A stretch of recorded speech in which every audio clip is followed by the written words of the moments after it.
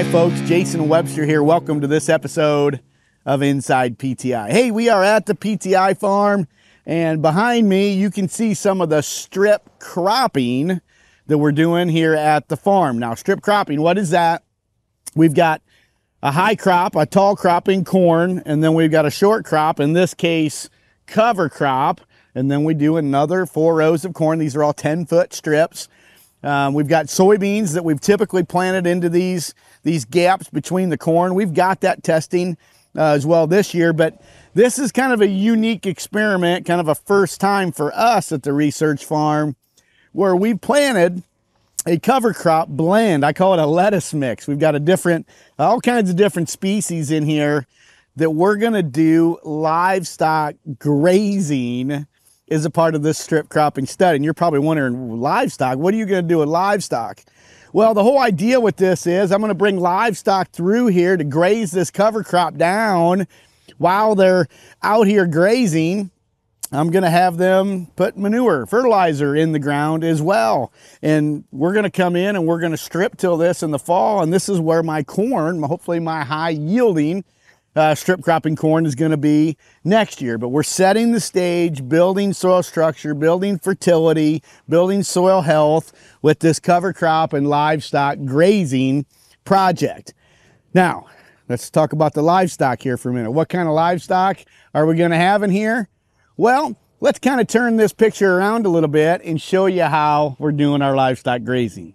All right, so in order to do our grazing, we've implemented what's called the stock cropper. So this is a rolling livestock confinement unit that will move autonomously in the field to allow the livestock to graze. What do we have for livestock? You can see up here in the front, we've got some sheep up here. They're gonna do this grazing of the cover crops.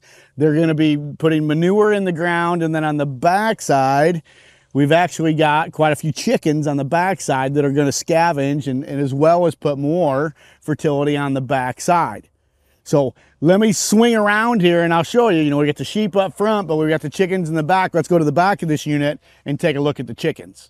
All right, so back behind it, kind of our finisher, if you will, is going to be all of these meat chickens that we brooded as small chicks, and we've basically grown them out here in the field. And again, the main purpose of these chickens is manure aspects. We've been trying to bring more manure to this farm, but we're on the edge of town and we've really struggled with access to manure, and then people kind of complaining when we're out here putting it on at the farm. So this is our way of addressing a couple different things on a sustainability basis. Number one, we've got our strip cropping, trying to get high yield with a tall crop, short crop, extra sunlight into the corn.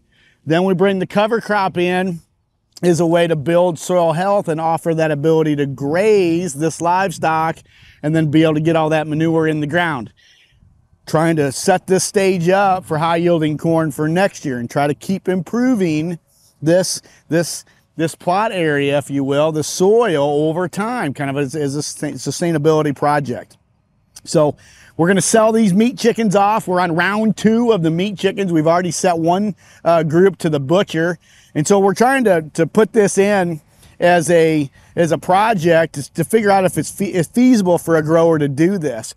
My main concern when I started this was, is this going to be more profitable than growing soybeans? Because we've struggled with soybeans as a short crop next to the corn. We've suffered some pretty good yield losses with it. So I said, I'm tired of it. Let's bring something else in and see if we can actually be more profitable. I don't know. We're going to put all the numbers together at the end of the year. I think we're going to need a couple years time here to really understand the soil health benefits of this and the overall fertility benefits. If I've got all the manure here and I don't have to put on dry fertilizer in the future, as you know at today's prices, that's going to add up to a lot of money. So a little something different we're doing at the farm. So today's Inside PTI Agronomy tip of the day is, it's all about trying to build soil structure, build soil health, improve it, right? So we can get higher yield. What we're doing is bringing livestock in, using manure and the grazing effects along with the strip cropping to try to drive yield and try to drive profitability. If you want to see some of the projects we're working like this as well as others, come visit us at the PTI farm this summer. We've got events that are happening throughout July, August, and September. We'd love for you to come to the farm and see some of the things we're working on like this. You can go to our website at precisionplanting.com, see all of our events. Love to see you this summer. Thanks for joining us for this episode of Inside PTI. Thanks.